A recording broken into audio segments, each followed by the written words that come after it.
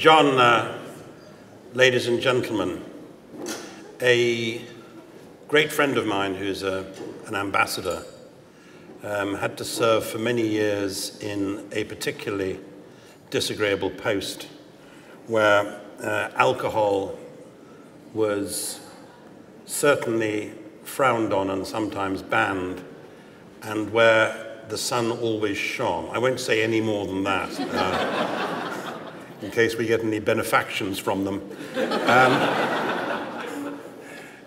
And after doing 4 years in the sand,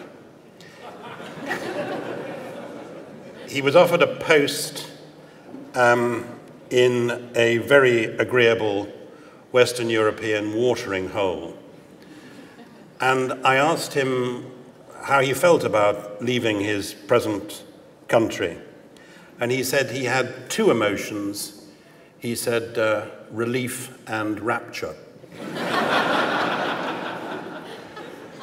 And for everyone who is passionate about roads and Oxford and the training of leaders for the future, today's plainly been a day for rapture. Thanks to John and Marcy, and what I believe, and I have the authority of the Canadian Prime Minister to say it, the largest educational benefaction ever made by a Canadian.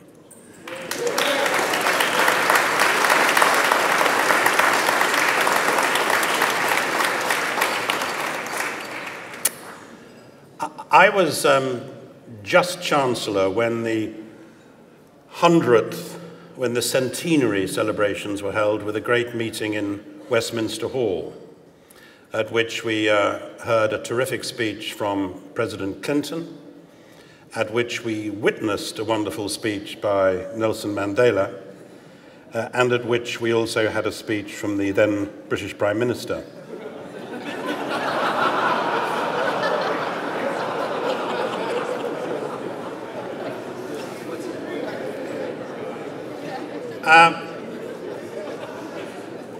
I'm delighted to have survived to the 110th birthday.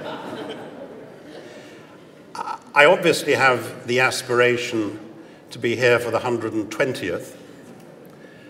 But since at my age I start to feel increasingly goosed by time's winged chariot, I don't think I should go beyond that without risking impertinence to the Almighty. So we know that there will be road scholars then, and roads will be thriving, not least thanks to John, but I'm just hoping.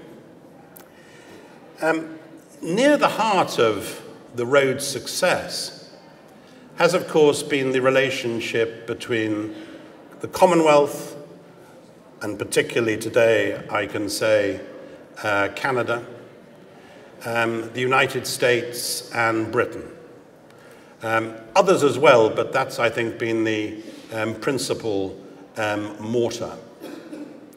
The Commonwealth, somebody once said, actually it was a former Rhodes Scholar, in the Commonwealth all roads lead to Washington. What's perhaps a bit surprising to some people about the relationship between the United States and Britain is the paradox that we're both countries which combine a very extrovert international posture with the introversion of a billiard ball. It was Cecil Rhodes who said that the English have won the first prize in the lottery of life. Rudyard Kipling, who said, everyone like us is we and all the rest are they. And as for America, you may know the English novelist Julian Barnes, who once said that if you want to see your own country disappear, you go to America and open a newspaper.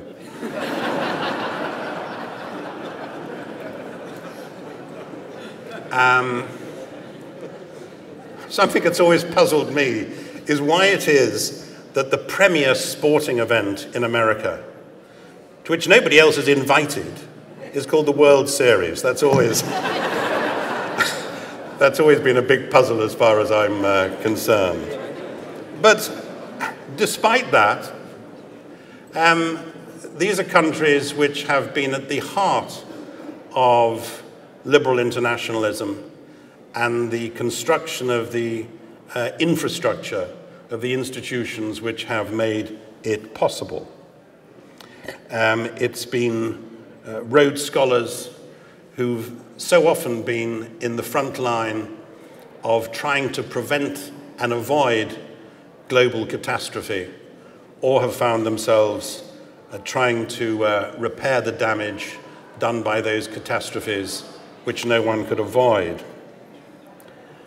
A former Rhodes Scholar, Joe Nye, has written extensively, don't think he'd mind me saying several books, on the theme of soft power, the notion that power isn't something you just find down the barrel of a gun or on the tip of a rocket, but power comes as well with the way you can influence others through your values and through the way in which you serve those values.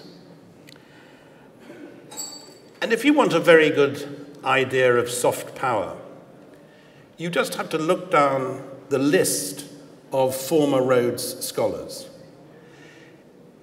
I did so the other day. I Wikipedia'd it, which is, as you know, the New Testament of the digital age. And it is a quite astonishing list of people who in every sector, every walk of life, church, academic, politics, public service, law, charitable work, health, environment, right across the board, people who have made the world a better place. I think it's a list which would have astonished even Cecil Rhodes. And there are two things, finally, I just want to say about that astonishing achievement over the last century. First of all, I want to thank all those who've supported Rhodes and have made the trust and the selection of scholars work. And I particularly want to underline that point about selection. It's well known that no great man or woman would ever survive an interview with the personnel department. But somehow, you've managed to make the most astonishingly successful choices over the years. And I want to thank everybody who's been involved in that. Secondly, I just reflect on the continuing relevance of the objectives set out in Cecil Rhodes' will.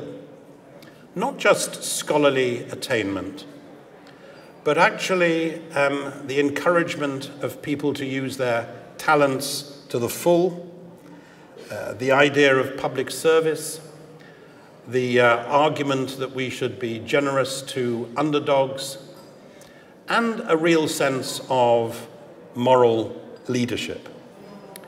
We've seen that developed and extended in the last few years with the Mandela Rhodes Foundation, which has already seen its endowment double in less than 10 years. So I believe that you will be going on, not least thanks to the McCormack Bain Foundation. I think you'll be, in the next few years, helping to provide the leaders for coping with the problems of the 21st century. The former master of Trinity College at Cambridge, we've got a Trinity College here as well, actually.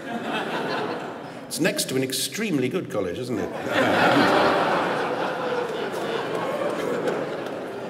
No, Harold Macmillan used to say that the great thing about being Chancellor was that you discovered there were other colleges in the university. And he used to go on to say, in a speech which I heard several times, but, you know, if it's Placido Domingo, you don't object to hearing Nessun Dorma for the 13th time.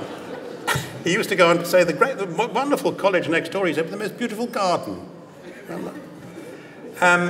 Martin Rees, who was master of Trinity, used to, or wrote a book a few years ago called The Final Century. And when he wrote the manuscript, he put a question mark after the final century. The publishers left out the question mark. When it was published in the United States, it was entitled The Final Hour. And the burden of his argument was he thought there was only a 50-50 chance of us surviving this century.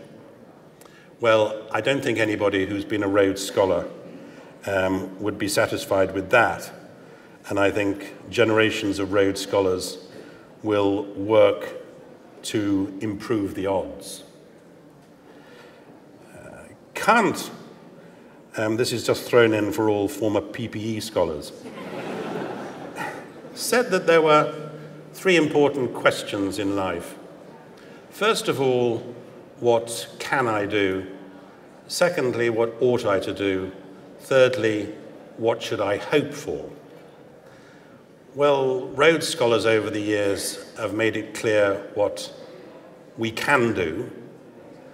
They've also had a deep sense of what we ought to do.